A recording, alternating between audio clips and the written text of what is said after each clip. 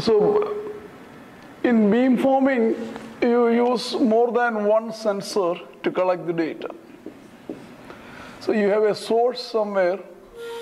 We'll assume that the source is far enough so that by the time it comes to you, the rays come to you, they are sort of plane waves coming at you. So the signal, of course, gets to the sensor which is closest to it. So I'm going to call it ST. And then there will be a delay. And let's say we have two sensors separated by D. Then you can clearly see, depending on the direction of arrival. So remember, direction is perpendicular to the wavefront, right? So you get the direction with respect to the array. Remember, array has a baseline. So you can denote this angle or you can denote this angle, whichever. This is from the bore side. And so you can see if this distance is D, what is this distance? Anyone? That's the separation, right? The waveform here, I'm going to call it S of t. So the waveform here is S of t minus some delay. Question is, how much is the delay? Anybody? What is the delay? If this distance is d, what is this distance? If this angle is theta, this is 90 minus theta. If this is 90, this is theta. Then this distance is d sine theta, right? So tau is d sine theta over c, right? That's what it. Now, if I assume this is a narrow band source with some amplitude A,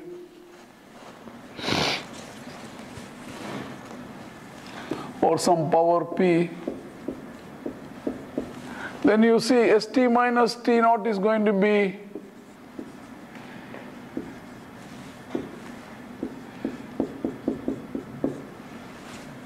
so this is going to be St e to the power minus j omega naught tau, right? But omega naught tau is what? Omega naught is 2 pi over 2 pi f naught. F naught is c over lambda. And tau is d sine theta over c. So c cancels.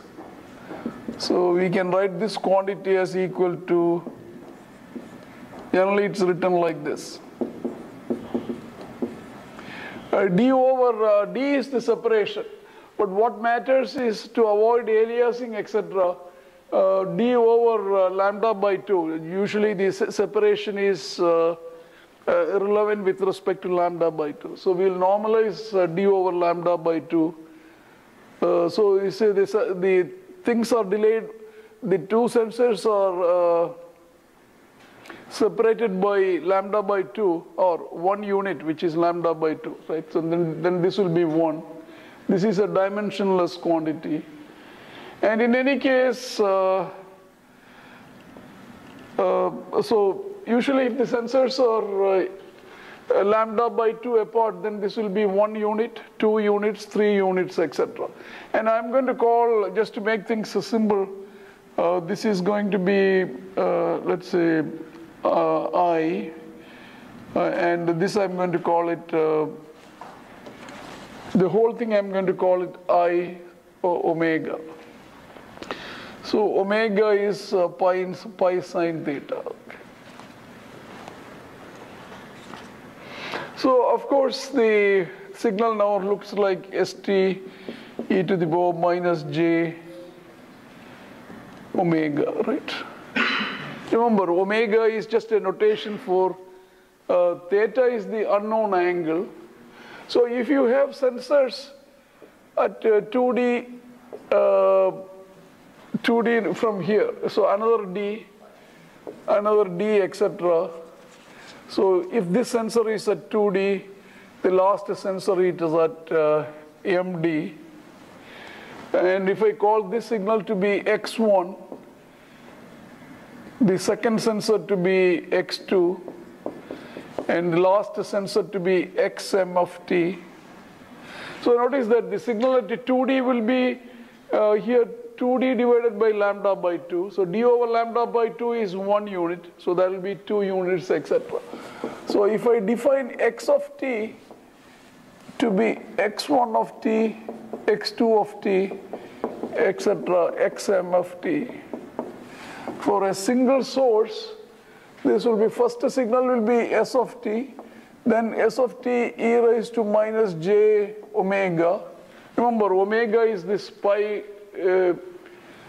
and this is st e raised to minus j 2 omega, etc.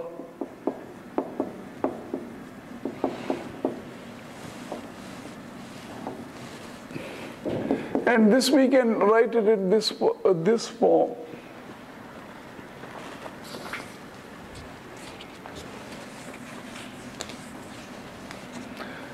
So this is going to be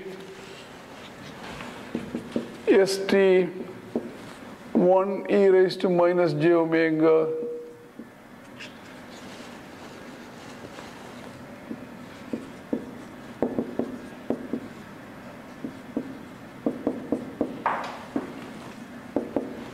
So usually this is called a direction vector.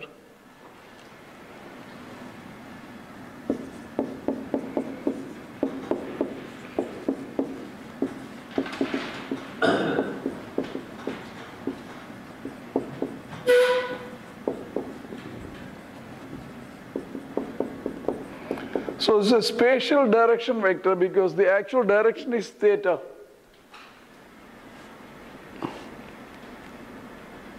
So you are collecting, what happens is from a source you are collecting n tuples of data. Generally, this is a clean data, but generally the data also has noise, right? So you can add at each sensor there is depending on where the sensor is, you can assume that there is also noise. So let me call this to be n vector. So this is usually the form, right?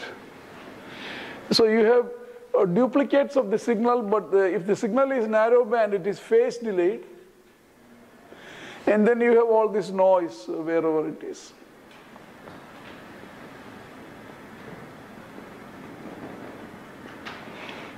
And this is just one source.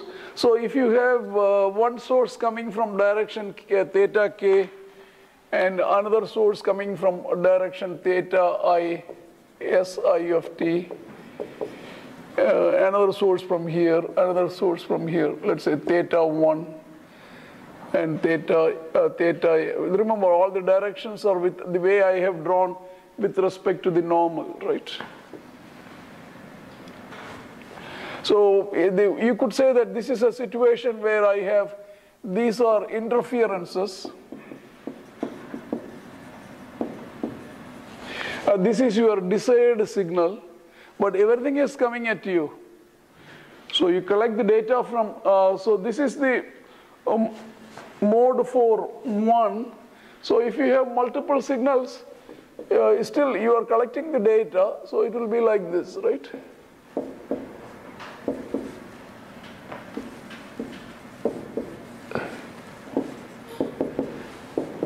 So they have k sources, still n of t, right? So just to be clear, ak omega will be, or a omega k.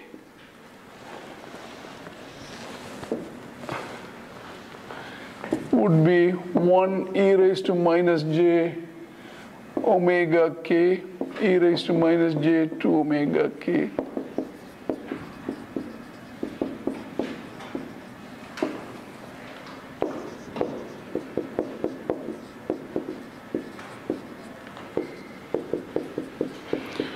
So that's generally the form of the data. Some are interferences, some may be, one may be the desired signal. So generally the goal is you want to suppress all the interferences and boost this signal, whatever.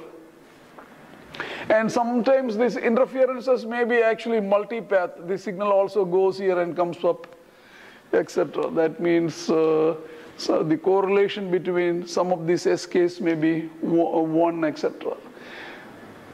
So just to show the advantage of an array, let me take this single source case.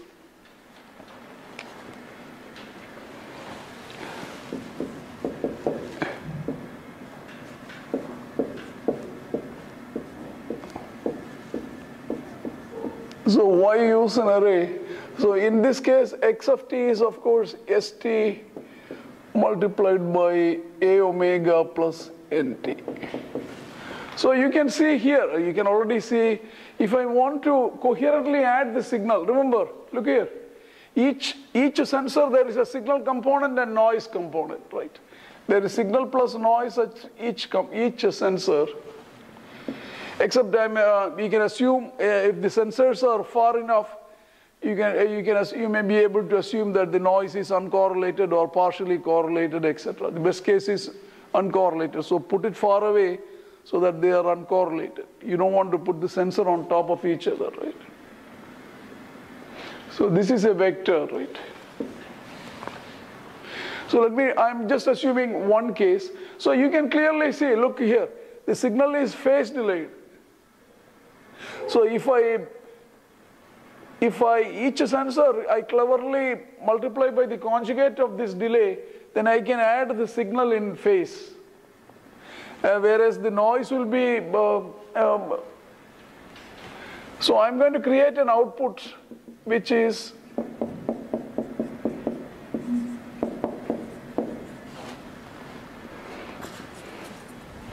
whatever is the conjugate of the thing, I'm going to multiply that by that, right? Xit e raised to, if there is minus, I'm going to put it by plus.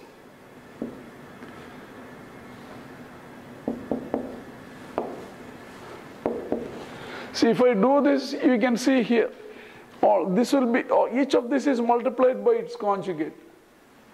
So the signal here becomes m multiplied by st, whereas the noise, of course, is so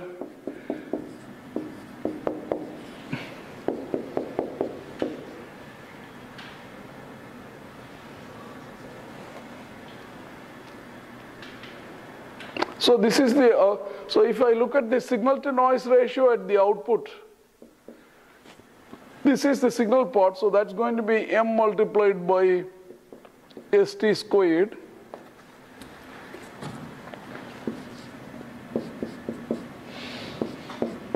Average value divided by, if I call this to be W of t, the output noise, that's going to be expected value of Wt squared, right? Output signal to noise ratio.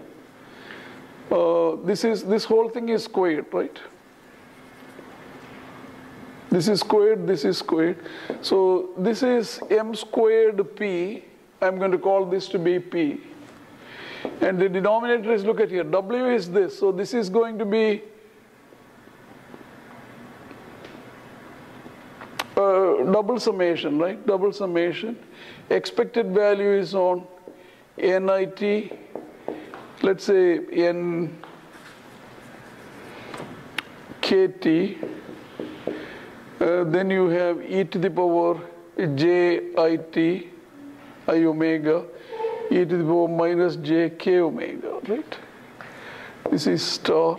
Summation is on I, k.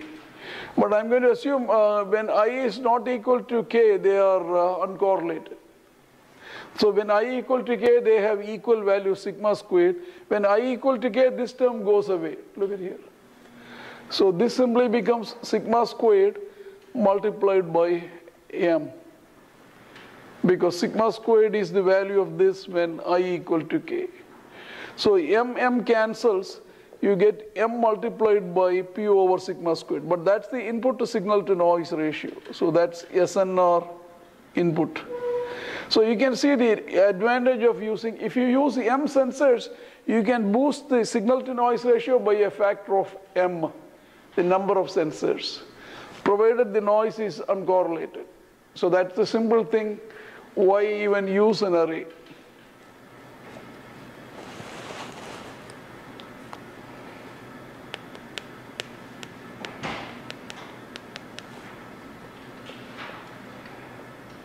So generally what I have done here is called beamforming. Let me write this in a matrix form. So notice that this expression, if I want, I can write this as, so remember this is A, so this I can write it as x1t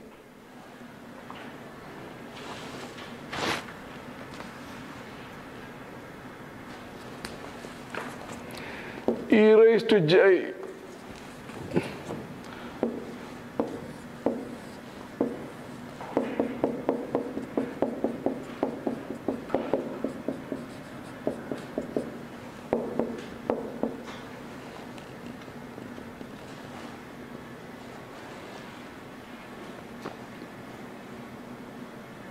So this should have been I minus 1, right? Because when I equal to 1, you want it to be 0. So this will be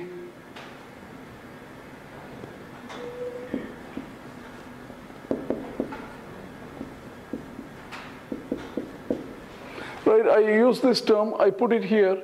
So this is the, look at here, I already have a vector. A is a column vector with the minus. So what will be this one? Anybody? How will you express this in terms of A? Right, so that is A conjugate transpose omega multiplied by this vector. This is x of t, which we defined before. So you can define it this way, output.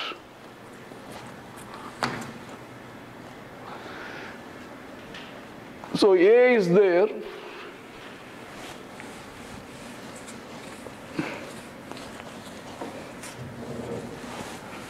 X is there also, so I'm going to remove this space.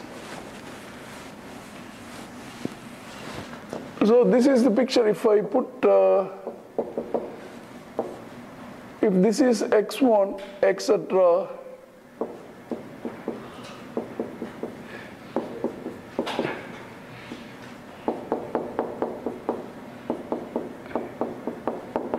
of course, I hope you see the advantage, but this is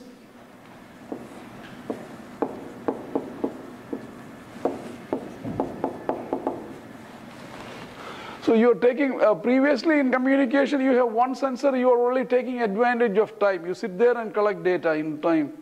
Here you are sitting and collecting data both in time and space. So space-time adaptive processing is what you are, and then you want to adapt to the data. If there are interferences, you want to cancel it. If there's a signal, you want to boost it. So what we are trying to do is space-time adaptive processing. Adapt to what? So signal or whatever, right?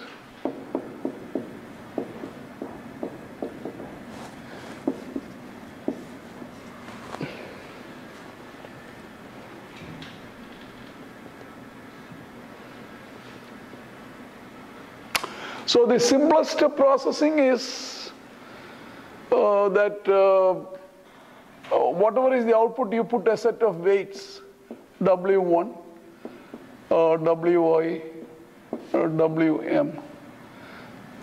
So your output is going to be sigma Wk star xkt.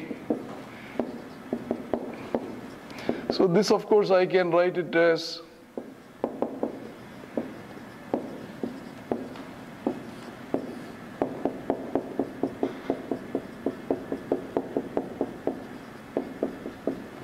but this is my x of t.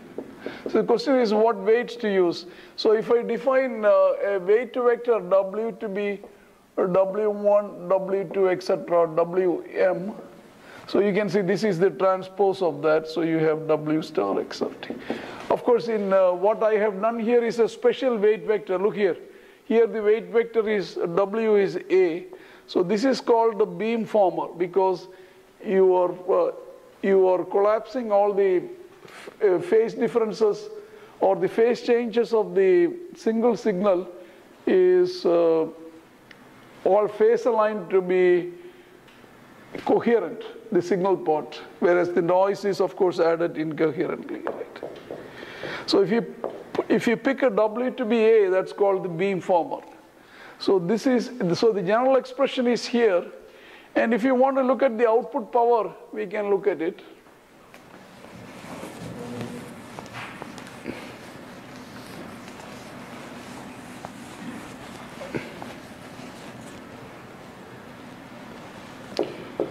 So P naught, which is expected value of Wt squared, is expected value of W star x of t. squared. So that's going to be expected value of W star x of t and its conjugate transpose. That's going to be x star W star. So the expected value is only inside.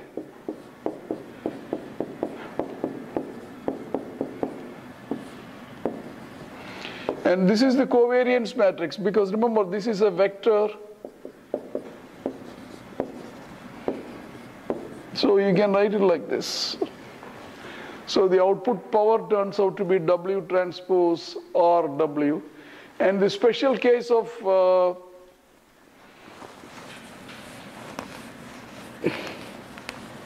if I choose W to be a particular direction that you are interested in, then that is beam forming along that direction. Because look at here.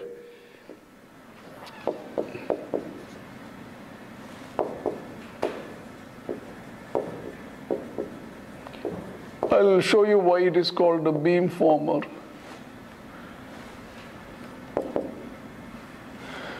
So this is the output. I hope you see what is why RW is like this. So R is what? RXX is expected value of x of t transpose. Remember, x of t is what? x1 of t, x2 of t, etc., xm of t. That's this. Its transpose is x1 star, etc., xm star t, expected value. So this is going to be a matrix, will be R11, R12, etc., R1m. Rij here. So Rij is, you are actually correlating everything across space and time. This is xi of t, xj of t star. See, the averaging on the time is here. I and j represent space. So it's a correlation across space, both space and time. So this is the space-time covariance matrix. This expected value is on time. But expected value is on different array components. So you take advantage, or you take the correlation of both the aspects. In a single receiver, you don't have the advantage of space. Here you bring in both. So you should be able to do better than just operating with one sensor. That's the whole point. So this is the space-time covariance matrix. And then, of course, if you know the structure of S, you put it into this. But let's proceed generally.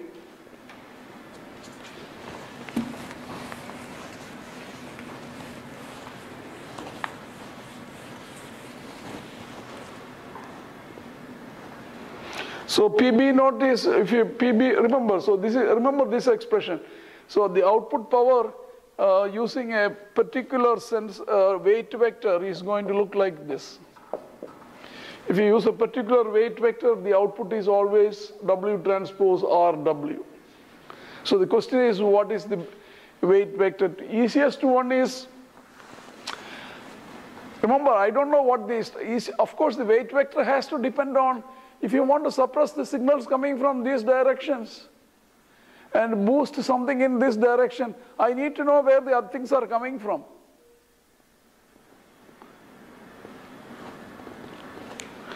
And if you have no knowledge, then you say, I know this is the direction I want to look.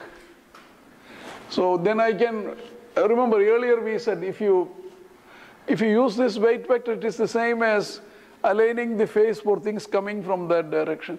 If you do not know which direction thing is coming from, you just scan electronically. This is what is electronic beam scanning at the airports, etc. One direction, another direction, except you do it fast enough. So the weights will keep changing depending on which angle you are looking at. So you can scan the sky.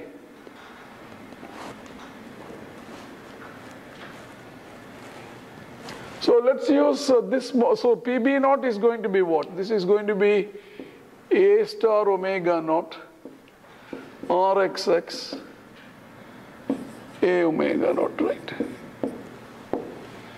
So let me take a single source and see why this is called a beamformer, you will see. So suppose x of t is st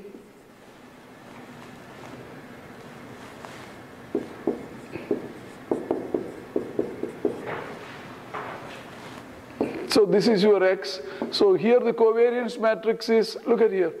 This is going to be, this is a scalar. So this is going to be expected value of st squared multiplied by A transpose. Because how do you find the covariance matrix? Look here. It's expected value of XX transpose. That's going to be SA multiplied by S star A star. S star I picked up here. A star is here. Plus expected value of NN star. So that's the noise covariance matrix. I'm going to assume that the noise is all of this form. This is assuming that the noise is uncorrelated from element to element and it's equal variance at each sensor. If the variances are different, you put sigma 1 squared, sigma 2 squared, sigma n squared, etc. But I'm taking the simplest case. So if this is the case, if for a single source, I can write this as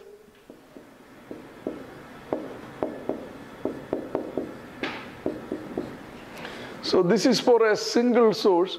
So let me put this expression here. So then you can see this becomes P multiplied by its conjugate squared plus sigma squared A star A. A star A is M, right? What is A star A? Anybody? A star, any omega, A star A is what? Remember, A is where? A is just a phase vector, right? Right. So 1 e raised to minus j omega. So what is A star A? M, right? So sometimes to normalize, I could have done it. We also could have defined, sometimes A is defined as, so let's leave it like this. So A star A is M, so you get this one.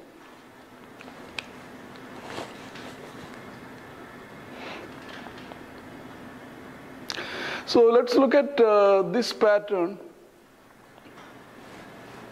This is what? A vector like this multiplied by a vector like this. Here an element is going to be e raised to minus j omega. Here an element is e raised to plus j omega naught, right? I. So I hope you see that when you multiply this with this, what do you get? Sigma e to the power minus j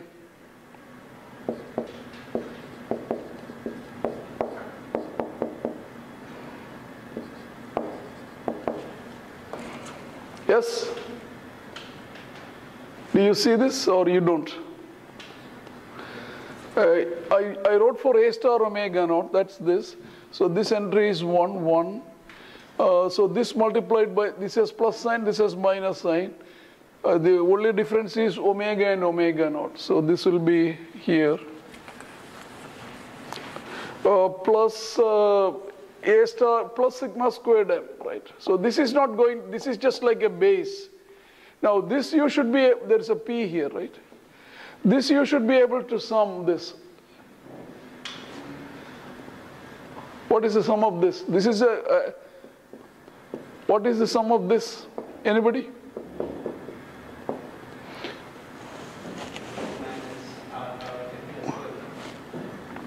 So here, this is exactly the same form where R is, if I define R to be e raised to j minus j omega minus omega naught, right? So what's the sum of this? What did you say? This is only m minus 1, right? So this is r to the power m over 1 minus r. So let's not worry about this sigma squared. Let's just change the base to, or we can add it later. So this is going to be p 1 minus e to the power minus j m omega minus omega naught divided by 1 minus e raised to minus j omega minus omega naught. Absolute value squared plus sigma squared I. So that comes out to be, let me pull out half of this outside. You know that trick, right? If you pull out half of this, so this reads now sine m omega minus omega naught divided by 2 sine omega minus omega naught by 2. Here you have e to the power j m minus 1 omega minus omega naught, right? But that e to the power doesn't matter because it's absolute value squared. So this expression is known as the beam former. Whatever you remember, this is a function of omega. Omega is the, either way, omega naught is the true angle. Omega is the angle you want. Omega naught is where you want to focus on, the way I wrote, and omega is the angle you are coming from.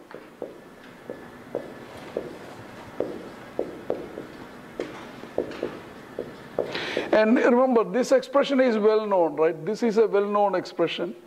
Plus the noise term is here, just a base. Base gets lifted. So let's plot that quantity.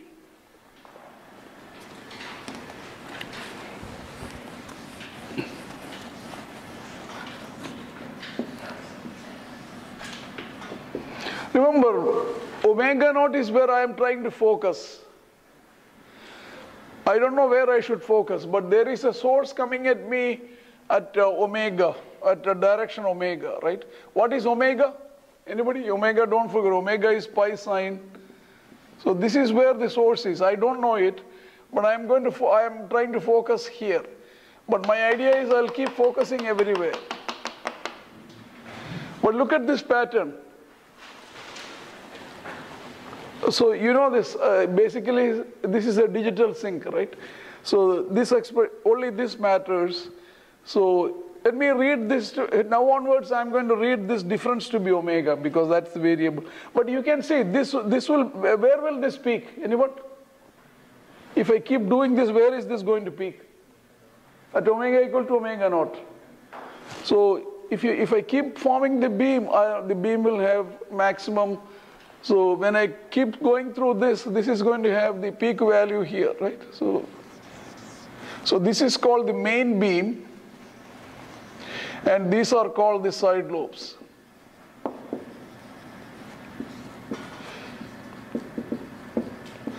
So you can see, even if I do this, so long as there is only one source in noise, a dominant source, then if I keep looking at the different directions, when I know that this beam is going to peak when I hit the true direction. So this shape, all I need to, so let me assume it is coming, all I need to do is study this shape. So look here, I'm going to reclaim this to be omega, this variable to be omega, or you can use a different variable, but so long as we know what we are doing. So beam, bottom line is in beam former, the gain pattern, so that's the gain. This is the advantage due to an array. So it has got spillover from side lobes and so on.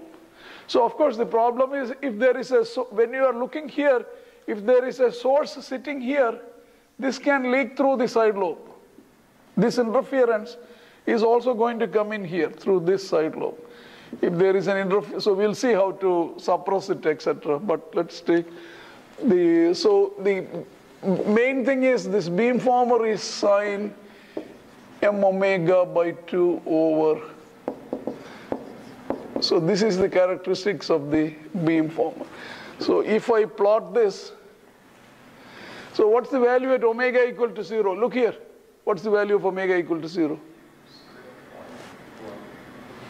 Yeah, because you can use whatever, right? So to scale it, I'm just going to put an m here, just a scaling factor. What's the maximum value now at omega equal to 0?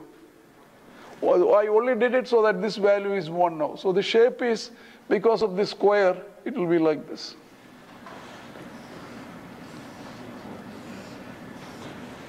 So what does this mean? This is the side lobe.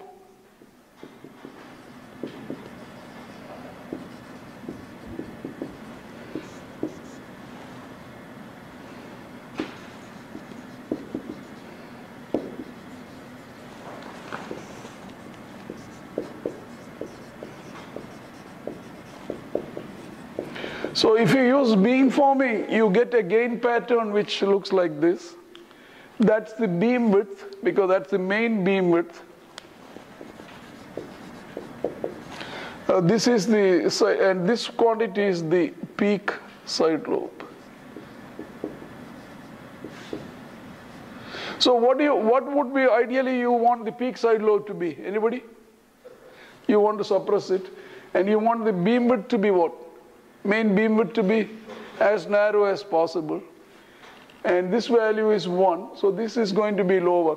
So what do you expect? If m increases, what do you expect for the peak side lobe and the main beam width to happen? Beam width will become?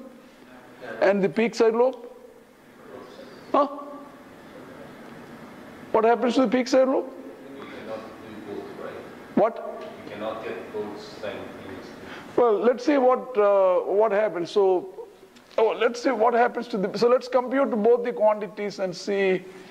Remember, we haven't done any complicated processing because for any complicated processing you need more information. Here I'm saying I'm going to look everywhere. It's like what we do with the eye. I look everywhere to see where there is somebody, right? Scanning, right?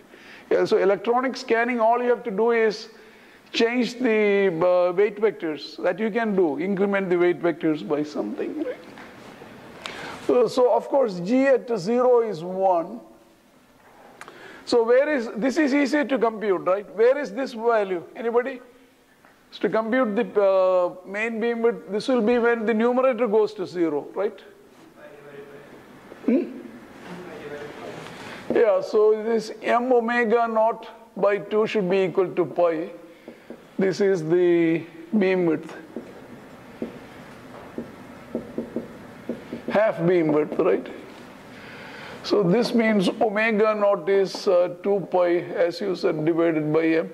So since omega naught is pi sine theta naught is 2 pi divided by m. So if you want in terms of theta naught, it's going to be sine inverse of 2 over m. But the whole point is this goes to 0 as m goes to m increases, right? So the beam width goes to 0. So in omega it is 2 pi over m. That's a half. If you include both the sides, it's twice that. Okay, right? So beam width decreases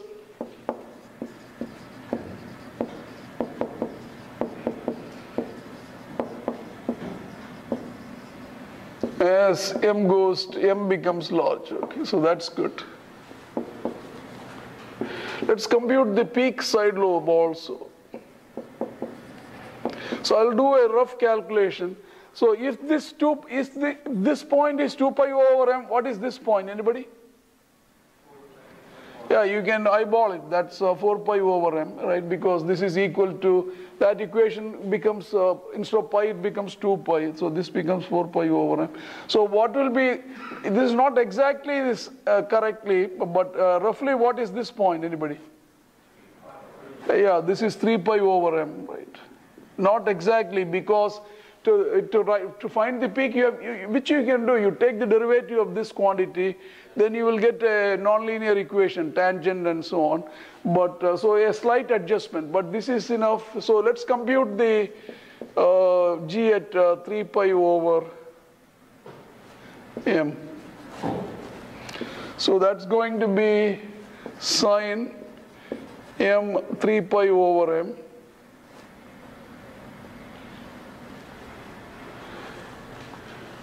Is it 3 pi over m or 3 pi? Yeah, 3 pi over m. But there is also a 2, right? So 3 pi over. Right? Huh? 3 pi by 2 m. No, why? This is 2 pi over m, 4 pi over m, half of that, right? And here it's going to be sine 3 pi over m, but by 2, so it's this. So look here, m cancels. What is sine 3 pi over 2? Anybody? What? M which you added for this thing. Yeah, here, right. So m cancels, sine 3 pi by 2 is minus 1, right? Sine 3 pi by 2. So square of that is 1. So this turns out to be 1 over sine 3 pi over 2m, and there is an m squared. So I'm going to expand that quantity.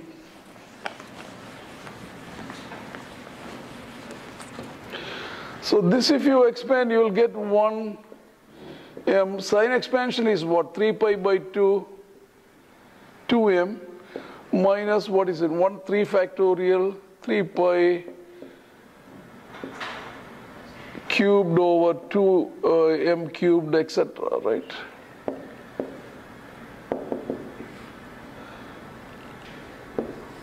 Squared. So look here, this m cancels with this. So you get this quantity to be 1 over 3 pi by 2 minus 1/3 3 pi cubed over 2 cubed m squared.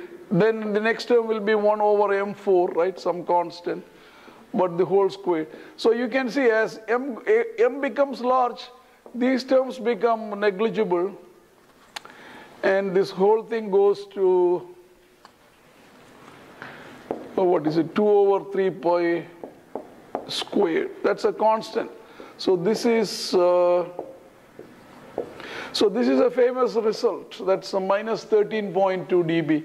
So if you use simple beamforming, whatever you do, you can't reduce the peak side lobe beyond a certain level. By increasing more number of sensors, the peak lobe is not going to, you'll get a narrower beam width, but the peak side lobe will be at the best 13 point, so there's a saturation, right?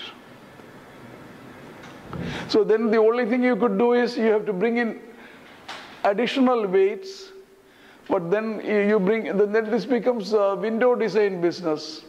So you bring in any other weights instead of, remember, it's called beamforming because you are a phased array, you are only changing the phases. So if you put any other weights, of course, as you know, the main beam width will increase, but you can have a better side lobes. This is where the Chebyshev weights, Taylor weights, etc. comes in. And so you can look into that. So you can go in that direction, but we'll take a different direction in the next class.